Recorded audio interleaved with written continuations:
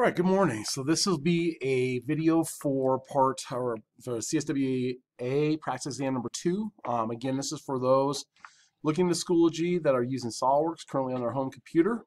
In this case, this one I'm going to go over next is the assembly. Specifically, what I want to show is how to do some of the more advanced assembly features, or in this case, mates, and how to add in a coordinate system so that you can get the correct X, Y, and Z for center of mass. Okay. Now, reminder: those of you that are doing 3D experience, that is the students using Macs, Chromebooks, or Winbooks. You are not doing the CSWA practice exam number 2. You're doing the angle arm, the cam bracket, and the model media 2014. Again, those using SOLIDWORKS are only doing the CSWA practice exam. So going into this, okay, I'm going to go ahead and open up that file, my PDF right here. Here's the part I'm working on. Okay, so this is the question you are to assemble. Now, I'm not going to go through all the parts. I've already designed those. They're basic. You should be able to do those on your own. What I want to show is how to get this assembly right here in this angle and orientation, and then how to add on this coordinate system at the end. So what I'm going to do right now is, going down through here, I'm going to go and turn on my SOLIDWORKS. I am going to go ahead now. I've already added all my mates. Okay, all the mates I put on here are concentric and coincident. You should be able to pin this together. It's very straightforward. There's not a lot to it. Okay, you should be able to do that on your own. However, the problem I have right now is that this thing is moving all over the place. That's not what I want. I need to kind of get it looking like I said right here. Okay, which means I need to apply an angle mate to get this angle right here. Okay, and then I also need to get this rod in between centered up, and I'm going to make these two plates parallel to each other. Okay, so I'm going to add basically 3 critical dimensions, but mates here to make this work. All right, so to do that, going back into my SOLIDWORKS here, I'm going to start with my assembly and my mate tool. And the first thing I'm going to do is make this top plate here, rotate it over, and this bottom plate down here, I'm going to make them parallel. Okay, and hit my check mark. So now at this point, at least these 2 plates will stay parallel to each other. Okay, now from here, what I'm going to do is I'm going to add an angle between the bottom of this link here and the top of this link right here. Now it's going to go to coincident, but I'm going to add an angle. Now the angle is 36 degrees between here and like a midline or plane right here. All right, what I'm going to do is take 36 here plus 36 here. I'm going to make this total angle between those 72 degrees. 36 plus 36. Okay, hit my check mark. And now looking at this, I'm at least closer. The problem is, yes, those are staying at 72 degrees from each other as they're tilting back and forth, but I need this thing to be level. All right, and the way to do that is I've got to get this bar in here centered up inside this piece. All right, to do that, I'm going to go down to what's called an advanced mate, which is right over here to your left. If you drop this arrow down, I'm going to use one called width. All right, and a width mate, it makes it really easy. So all I have to do is click on the end of the bar and the 2 faces of the little U-joint things that are in there, and tell it to center right in the middle. Okay, so let me just put that into practice. So I hit width. So my width selections, I'm going to take this face of my rod right here, come to the other side, and take the face over here. Okay, now where I want it to center up is between this face here and this face here.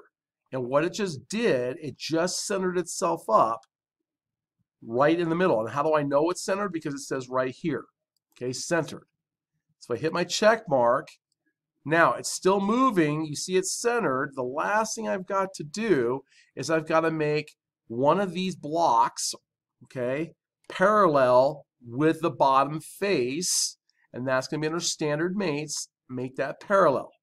So now this block will stay right there. So it can't move. So if I go to try to move, now it's all locked.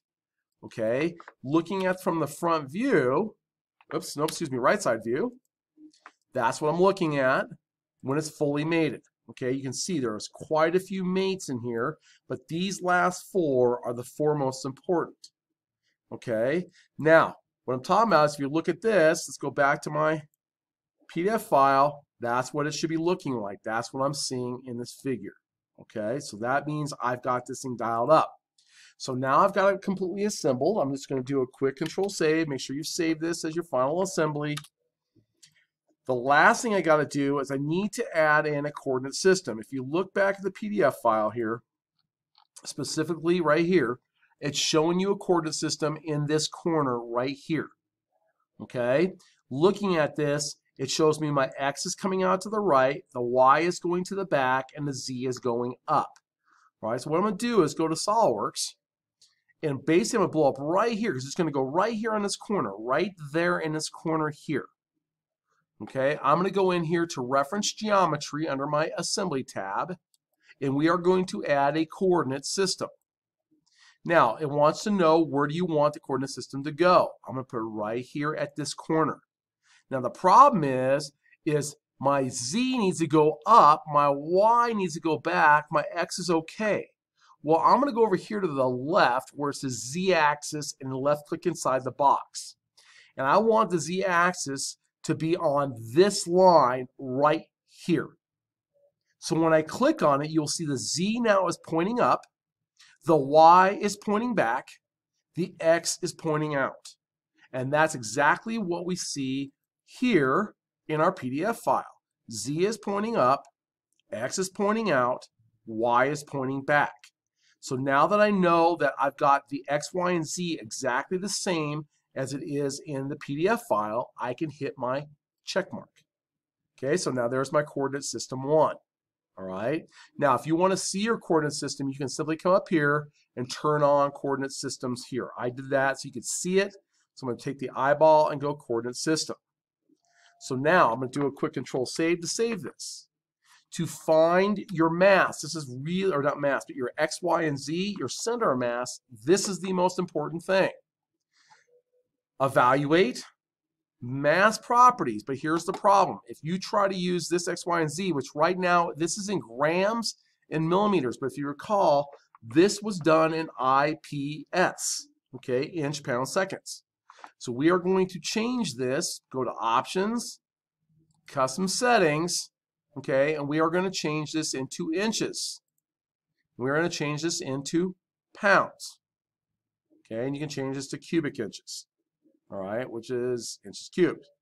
All right, now, this is important to understand. If I hit OK, I see now it's 2.98 pounds. We don't need to know mass, but here is my center of mass. But the problem is this center of mass is based upon the default origin.